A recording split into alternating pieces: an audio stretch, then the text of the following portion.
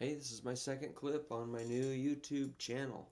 Last time we talked about tuning, or I talked, you listened, thank you very much.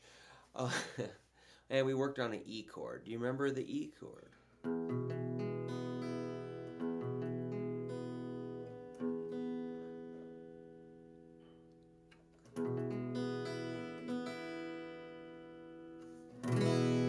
So I'm using that E chord to tune, actually.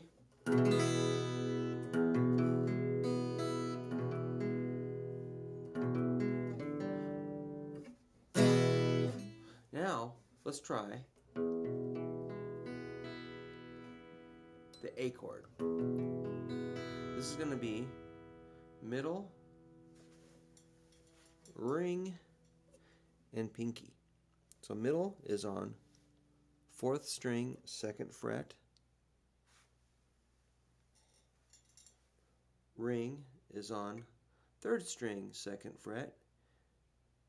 Pinky is on 2nd string, 2nd fret.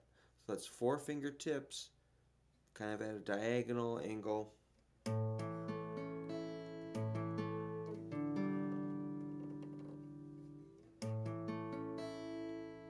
Pressing down on the tips. We're only hitting 5 strings for an A chord.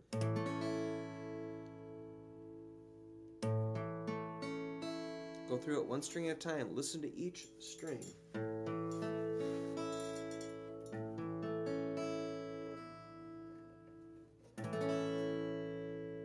Take your time. It's going to take a little bit of time to get used to that.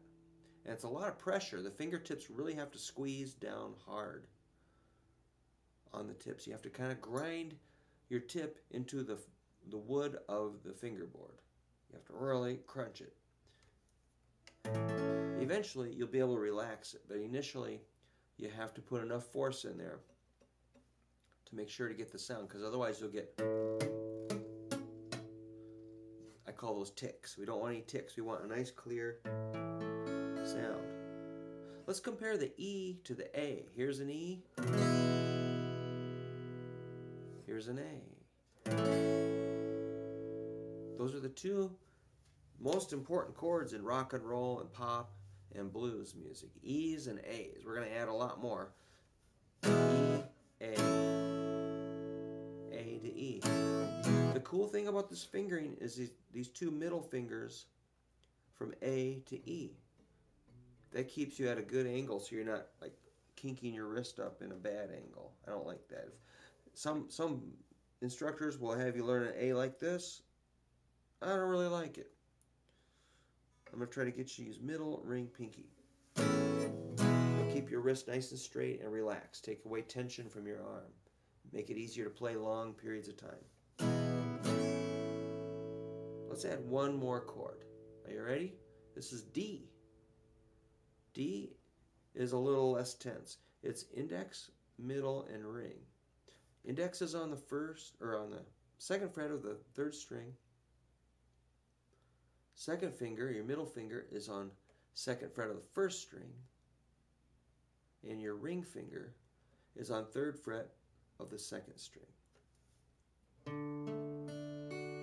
So that's 1st finger, 2nd fret, 3rd string, 2nd finger, 2nd fret, 1st string, 3rd finger, 3rd fret, 2nd string. And you only hit 4 strings for now.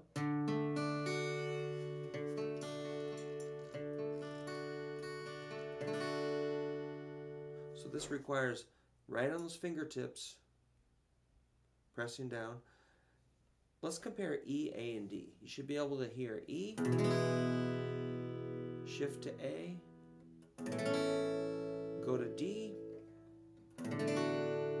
back to A.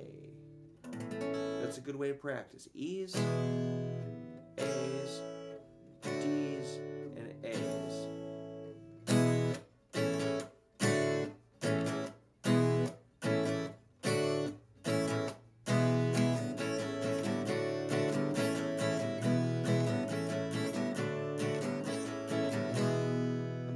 A little bit of strumming, which we'll get into.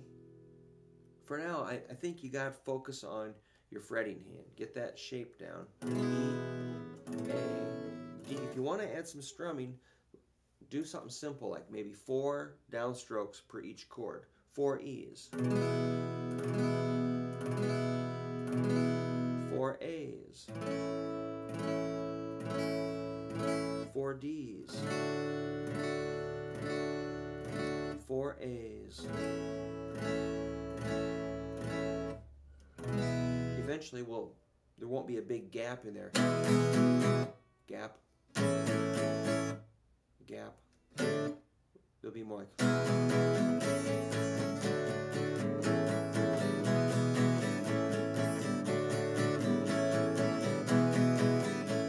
That's what we're shooting for. Did you notice on the D, sometimes I use my pinky there. There's little modifications that happen all the time. No big deal. Well, keep working on E, A, and D. Keep your guitar in tune, and I'll be adding some more chords and some notes really soon. Thank you, and please subscribe. Thank you.